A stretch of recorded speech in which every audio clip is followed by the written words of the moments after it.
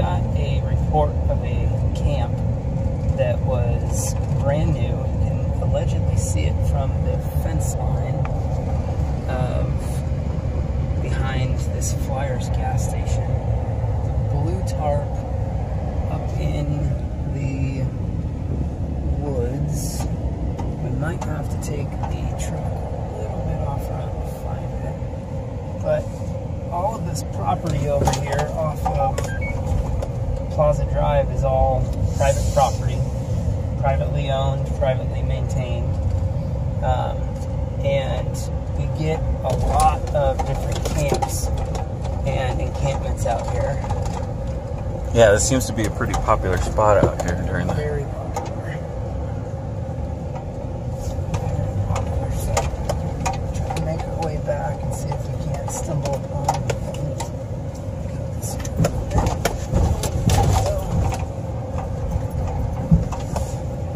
Thank goodness for big four-wheel drive vehicles. Yeah. To get us back here.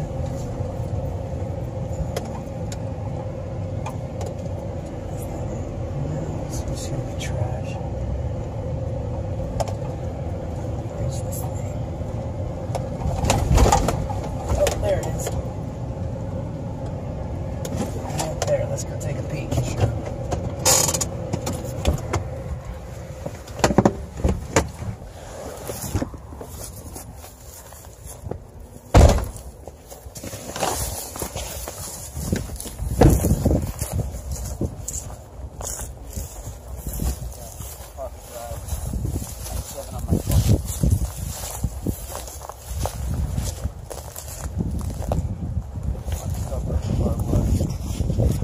Remnants of the property line fence here.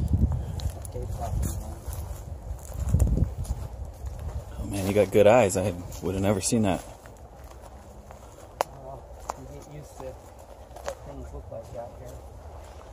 Hello, police. Anybody home? Hello, police. Anybody home? Nobody home today. But you can see the respect that certain homeless individuals have for the community. We've been doing a lot of, look right down here. Oh shit. You're going to see the kind of stuff that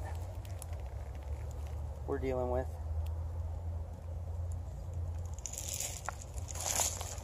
And I'd venture to guess that in this mess, that's not going to be the only one. That's got to create a huge problem for people trying to clean this place up too, right? It does. I mean, you have a property owner that, let's say the property owner wants to come out and do a cleanup of the area. They come out and they start stumbling upon drug paraphernalia, needles, spoons, different types of things. Heroin, for instance, is extremely easy to transmit via transdermal touch. So if you come out and you pick up a spoon or a bottom of a can, or somebody's, God forbid, somebody's needle, you can easily pick up some side effects from that exposure. So it's just dangerous for them to come out, which then again makes it our problem to come out, collect it professionally, and dispose of these things professionally. I'll pick this up and we'll get it to a sharps container where it'll be properly destroyed. But I mean, this is just, how do you stay on top of this kind of behavior and this kind of trash? I don't have a vehicle, despite the fact that we have the pickup. I don't have a vehicle that can pull right up here that you can shovel this amount of trash into. But this is what we deal with. These are luckily I don't see any campfire sites, but this is what each camp out here looks like. Jeez. A lot of times. So we'll go to some of the other ones and see if those have been picked up from when arrests were made a couple weeks ago. But yeah, I don't know. Could the person be a veteran? maybe. These things are very often picked up at U.S. military surplus stores as well. The U.S. Army markings. They haven't used this woodland camo in many, many, many years, as far as I know. So it could be somebody with veteran experience, and we have the Vets Hall in town, and we have veteran services in town that could help people get into housing and not be in this situation, or get into rehab and not be in this situation. But at some of our trainings, we're hearing from Veterans Affairs that are saying people aren't coming. They're not coming down and knocking on the door and saying, "Can you help me?" Instead, they're out here and they're in this mess. But again, just because we find this doesn't necessarily mean that this person is Mr. or Mrs. Hernandez. Doesn't necessarily mean that they were in the military, but it could be a clue. Yeah.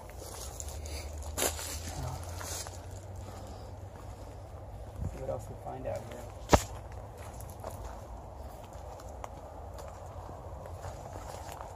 See anything that would identify a camp occupant.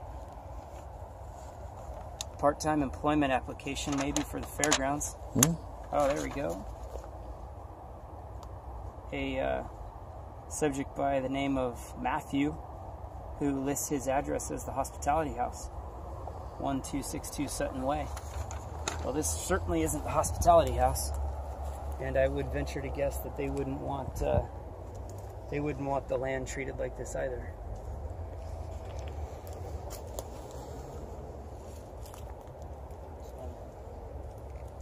Anyway, I'm gonna get a little container here. Do some trash recycling. Pick up that needle.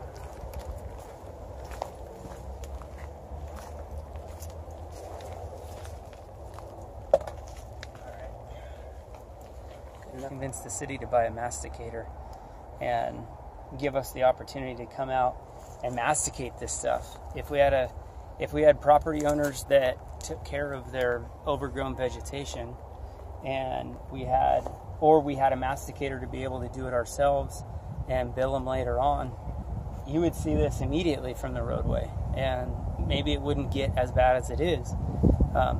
Excuse me. Cook for. But as it is, you get 20 yards, 30 yards off of, not even, maybe 20, 30 yards off of the main trail and off of what is easily seen from these restaurants or businesses. And you're deep enough in the brush to where you can be in there throwing trash all around and establishing a camp. So, I don't know where these poles come from. There was one of those in there. I don't know where this comes from. But all of this used to be county's property, the sheriff's department's jurisdiction. But as far as I know, we've taken over jurisdiction of everything from here down to Idaho, Maryland. So out to Brunswick, this is all ours now, and we're going to patrol it like we have for many years. That's another thing that we see very often is the campers will be in the quote-unquote sheriff's department's jurisdiction, but right there on the border of the city. And so the sheriff's department gets very few calls regarding the fact that they're out there, but the police department ends up facing a lot of the problems for it. So this kind of stuff. Now this is ours, but this is just one site. We'll go to some more sites. You can see what a pain in the butt it is to get into some of these locations.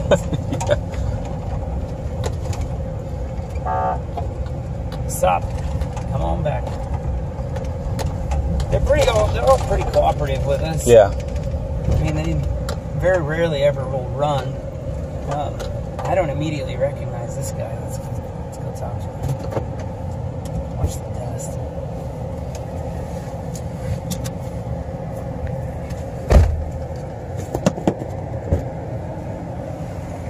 Shortcut.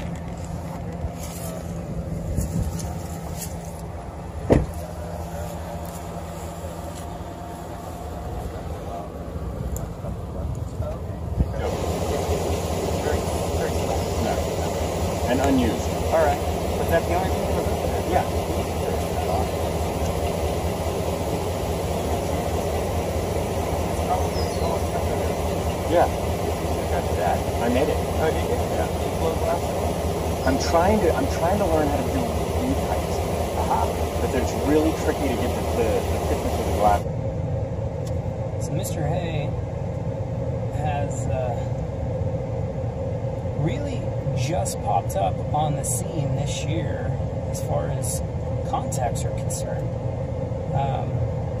1, 2, 3, 4, 5, 6, 7, 8. 8 or 9 different contacts, many of them involving an arrest. Many of them, such as in May, arrested for possession of methamphetamine. Due to the state of the laws that we have, he was cited and released for possession of meth. Had a warrant for his arrest, like he was saying. Was probably denied at the jail, which is very common, and gets cited out on the warrant with a new court date. Denied at the jail? What do you mean by that? Yeah. Like they don't, like he was supposed to be? So if you rewind the tape, maybe 3 or 4 years. It took roughly 20 minutes to book somebody in jail. Now, it takes roughly 40 to 45 minutes to book somebody into jail. And the booking officer is no longer allowed to be anywhere near the person being booked into jail. And so if, let's say the person we discover things out in the field that would be important information to know for the nurse in the jail. We're not allowed to be there or listen to the questioning or the answers. We don't have an opportunity to tell them, really. If somebody goes to the jail and they're under the influence of a controlled substance, and they say, I'm not under the influence of a controlled substance, but they're acting very strange, they're acting bizarre, maybe. Many times the nurse will say, well, I don't know what he's on, and we're not comfortable with it, so they'll deny us and they'll turn us around and we have to go to the hospital and go through the whole process of taking up time, officers' time, taxpayer dollars, and everything else to get this person checked out by a doctor who comes to the conclusion that the person is under the influence and says he's able to be in jail. And we take that back, we give it to the jail, and they say, okay, you can come in now. But there's a lot of little hoops that we have to jump through, and in all honesty, it's becoming such a pain with myself and 2 other officers working that if I was to lose an officer for 45 minutes in the booking process and a 5-minute drive up, 5-minute drive back, you're talking almost an hour worth of an officer's time to take a misdemeanor crime suspect to jail, and that leaves. That's no big deal necessarily because we work 12-hour shifts. It's what leaves the other officers out here with. If I go to a priority call and my partner goes to a priority call, and the other officers at the jail, we can't back each other up. We're not around. It's not a streamlined process like it once was. It's a pain. It's very difficult to deal with the booking process. We arrested 2 drunken publics last week. They were cited behind Safeway for drunken public. They were given citations and allowed to leave with a court date. Within 10-15 minutes, they were over at Western Sierra Medical Clinic underneath the employee entrance stairs. More open containers, more drinking in public. This time they were more thoroughly evaluated for drunken public, and they ended up being arrested. One of them was already on probation for drunken public crimes and had terms of shall not possess or consume alcohol. Here she was. So you see these same faces over and over and over and over again. And there's not a whole lot of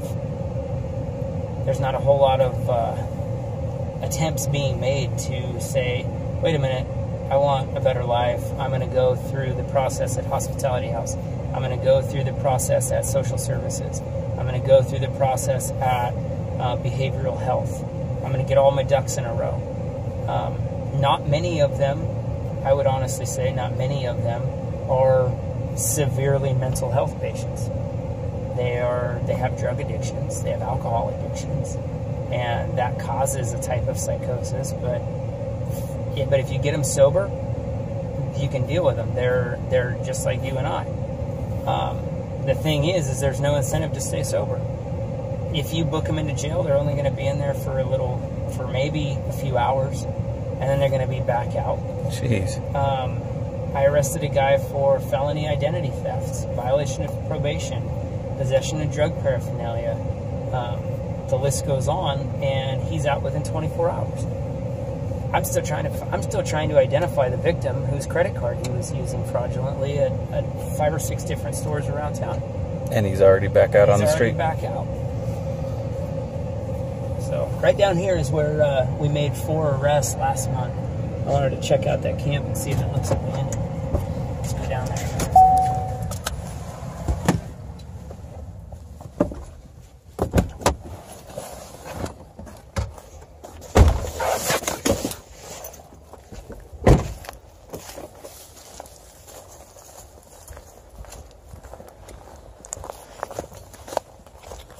Oh man, is that Kenny's bike? I'd be a hero if that's Kenny's bike. Hey guys! What you up to?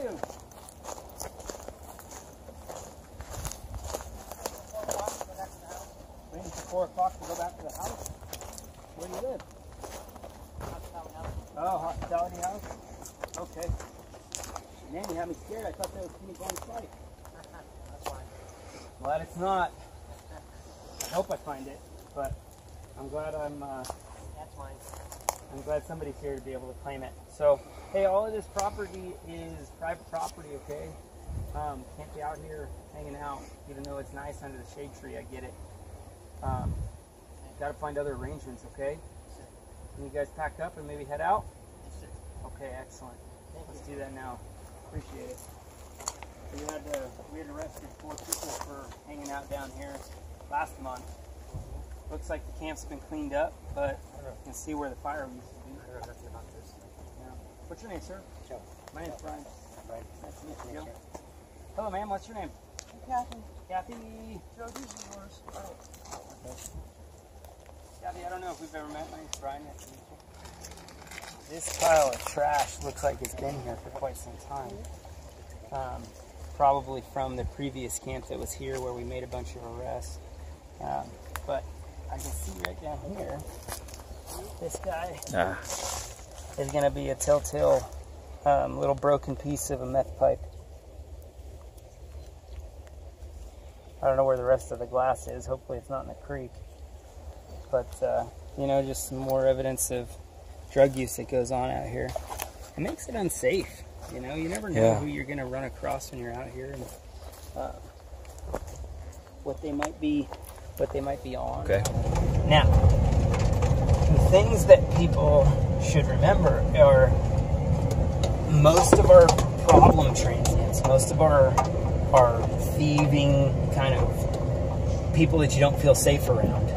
Those guys are they'll sleep in the park during the day. They will walk around and stay up all night, or they will make arrangements with people to go sleep on their couches, or pop a squat in their garage or something like that.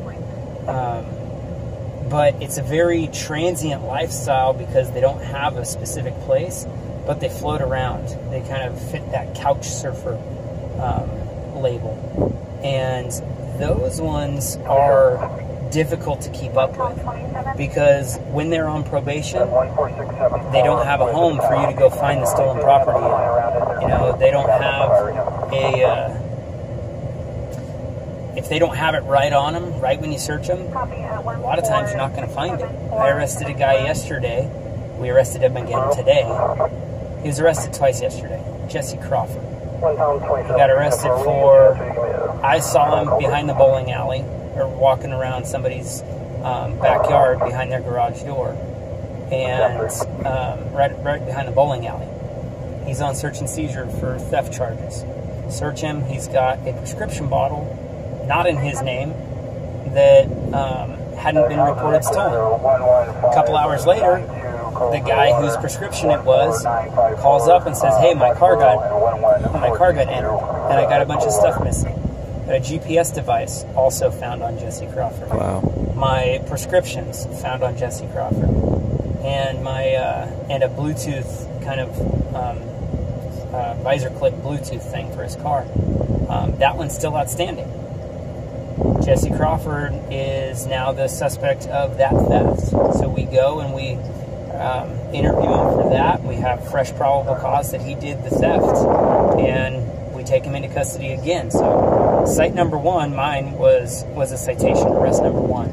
Arrest number two was booking into jail. He's already back out and has stolen more stuff over at Kmart today just before we got together, and is now back in jail. And he'll be back out by 7 p.m. So this is the door that we keep rolling through. You know, what are we supposed to tell people? Like, oh no, it's fine, it's safe. And we do a great job. Like, we make a lot of arrests. We take more calls for service than, if you were to combine all of Truckee PD's calls and all of Nevada City's calls, we're well beyond that. I would say that with certainty, we are the department in Nevada County that takes the most calls for service. I don't know if that is, if you were to count Nevada County, if that would be the case, but definitely Truckee and Nevada City, we take more calls than both of those combined. But here we go. Let's see this guy. Could be medical issue, could be alcohol issue. Let's see.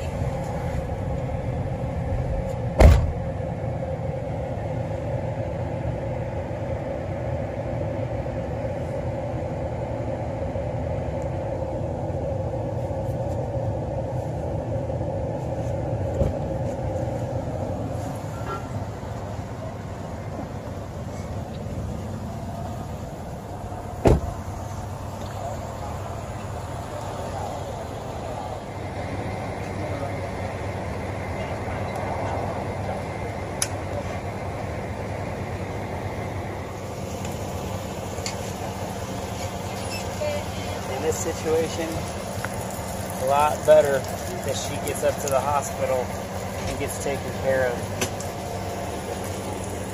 That gal, before mental health came out, couldn't even identify herself by name or give her date of birth. Mental health luckily was able to come out and give us that info, but that's a bad alcohol problem. And she's in the right place. Being in the back of a patrol car wouldn't be the right place for her today. Yeah. She definitely needs to go to the hospital. So we're looking for a guy that's wanted out of Nevada County and Placer County.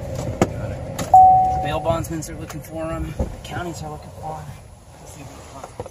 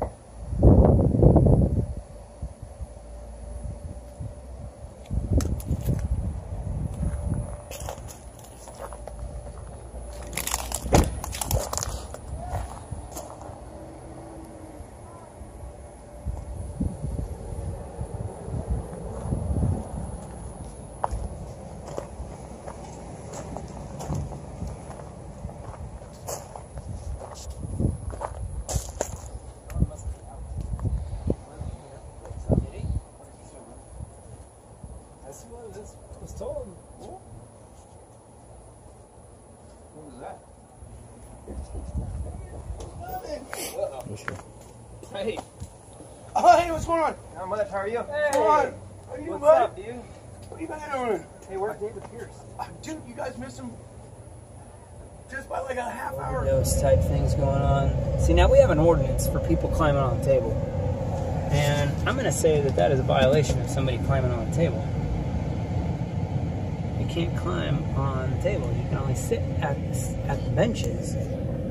But that is certainly, most certainly, not a bed or a chaise lounge. I don't know what this other person is doing behind that gray wall inside there. That's an adult inside that playground.